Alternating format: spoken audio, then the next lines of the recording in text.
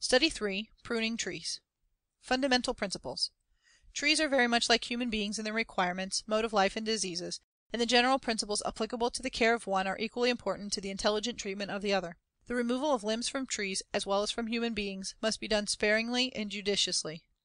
Wounds in both trees and human beings must be disinfected and dressed to keep out all fungus or disease germs. Fungus growths of trees are similar to human cancers, both in the manner of their development and the surgical treatment which they require. Improper pruning will invite fungi and insects to the tree, hence the importance of a knowledge of fundamental principles in this branch of tree care. Time. Too much pruning at one time should never be practiced, and no branch should be removed from a tree without good reason for so doing. Dead and broken branches should be removed as soon as observed, regardless of any special pruning season, because they are dangerous, unsightly, and carry insects and disease into the heart of the tree. But all other pruning, whether it be for the purpose of perfecting the form in shade trees or for increasing the production of fruit in orchard trees, should be confined to certain seasons. Shade and ornamental trees can best be pruned in the fall, while the leaves are still on the tree, and while the tree itself is in practically a dormant state. Proper cutting. All pruning should be commenced at the top of the tree and finished at the bottom. A shortened branch, excepting in poplars and willows, which should be cut in closely, should terminate in small twigs, which may draw the sap to the freshly cut wound. Where a branch is removed entirely, the cut should be made close and even with the trunk. Wherever there is a stub left after cutting off a branch, the growing tissue of the tree cannot cover it, and the stub eventually decays, falls out, and leaves a hole, which serves to carry disease and insects to the heart of the tree. This idea of close cutting cannot be overemphasized. Where large branches have to be removed, the splitting and ripping of the bark along the trunk is prevented by making one cut beneath the branch about a foot or two away from the trunk, and then another above close to the trunk. Too severe pruning. In pruning trees, many people have a tendency to cut them back so severely as to remove everything but the bare trunk and a few of the main branches. This process is known as heading back. It is a method, however, which should not be resorted to except in trees that are very old and failing, and even there only with certain species, like the silver maple, sycamore, linden, and elm. Trees like the sugar maple will not stand this treatment at all.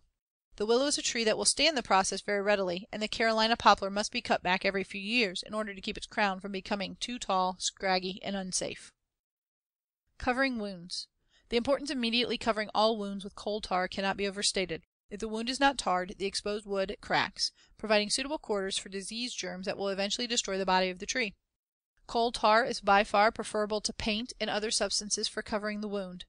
The tar penetrates the exposed wood, producing an antiseptic as well as protective effect. Paint only forms a covering which may peel off in course of time and which will later protrude from the cut, thus forming, between the paint and the wood, a suitable breeding place for the development of destructive fungi or disease. The application of tin covers, burlap, or other bandages to the wound is equally futile and in most cases even injurious. Tools used in pruning. Good tools are essential for quick and effective work in pruning. 2 or 3 good saws, a pair of pole shears, a pole saw, a 16-foot single ladder, a 40-foot extension ladder of light spruce or pine with hickory rungs, a good pruning knife, plenty of coal tar, a fire can to heat the tar, a pole brush, a small hand brush, and plenty of good rope comprise the principal equipment of the pruner. Study 4, Tree Repair. Where trees have been properly cared for from their early start, wounds and cavities and their subsequent elaborate treatment have no place. But where trees have been neglected or improperly cared for, wounds and cavities are bound to occur and early treatment becomes a necessity. There are 2 kinds of wounds on trees: 1, surface wounds which do not extend beyond the inner bark, and 2, deep wounds or cavities which may range from a small hole in a crotch to the hollow of an entire trunk. Surface wounds. Surface wounds are due to bruised bark, and a tree thus injured can no longer produce the proper amount of foliage or remain healthy very long. The reason for this becomes very apparent when one looks into the nature of the living or active tissue of a tree and notes how this tissue becomes affected by such injuries. This living or active tissue is known as the cambium layer, and is a thin tissue situated immediately under the bark. It must completely envelop the stem, root, and branches of the trees. The outer bark is a protective covering to this living layer, while the entire interior wood tissue chiefly serves as a skeleton or support for the tree.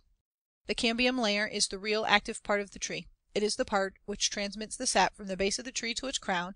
It is the part which causes the tree to grow by formation of new cells, piled up in the form of rings around the heart of the tree, and it is also the part which prevents the entrance of insects and disease to the inner wood. From this it is quite evident that any injury to the bark, and consequently to this cambium layer alongside of it, will not only cut off a portion of the sap supply and hinder the growth of the tree to an extent proportional to the size of the wound, but will also expose the inner wood to the action of decay. The wound may at first appear insignificant, but if neglected it will soon commence to decay and thus to carry disease and insects into the tree. The tree then becomes hollow and dangerous, and its life is doomed. Injury to the cambium layer, resulting in surface wounds, may be due to the improper cutting of a branch, to the bite of a horse, to the cut of a knife, or the careless wielding of an axe, to the boring of an insect, or to the decay of a fungus disease. Whatever the cause, the remedy lies in cleaning out all decayed wood, removing the loose bark, and covering the exposed wood with coal tar. In cutting off the loose bark, the edges should be made smooth before the coal tar is applied. Loose bark, put back against a tree, will never grow and will only tend to harbor insects and disease. Bandages, too, are hurtful because underneath the bandage, disease will develop more rapidly than where the wound is exposed to sun and wind. The application of tin or manure to wounds is often indulged in and is equally injurious to the tree. The secret of all wound treatment is to keep the wound smooth, clean to the live tissue, and well covered with coal tar. The chisel or gouge is the best tool to employ in this work. A sharp hawk-billed knife will be useful in cutting off the loose bark. Coal tar is the best material for covering wounds because it has both an antiseptic and protective effect on the wood tissue. Paint, which is very often used as a substitute for coal tar, is not as effective because the paint is apt to peel in time, thus allowing moisture and disease to enter the crevice between the paint and the wood. Cavities. Deep wounds and cavities are generally the result of stubs that have been permitted to rot and fall out. Surface wounds allowed to decay will deepen in the course of time and produce cavities. Cavities in trees are especially susceptible to the attack of disease because, in a cavity, there is bound to exist an accumulation of moisture. With this, there is also considerable darkness and protection from wind and cold, and these are all ideal conditions for the development of disease. The successful application of a remedy in all cavity treatment hinges on this principal condition, that all traces of disease shall be entirely eliminated before treatment is commenced. The chisel, gouge, maul, and knife are the tools, and it is better to cut deep and remove every trace of decayed wood than it is to leave a smaller hole in an unhealthy state. The inner surface of the cavity should then be covered with a coat of white lead paint, which acts as a disinfectant and helps to hold the filling. A coat of coal tar over the paint is the next step. The cavity is then solidly packed with bricks, stones, and mortar, and finished with a layer of cement at the mouth of the orifice.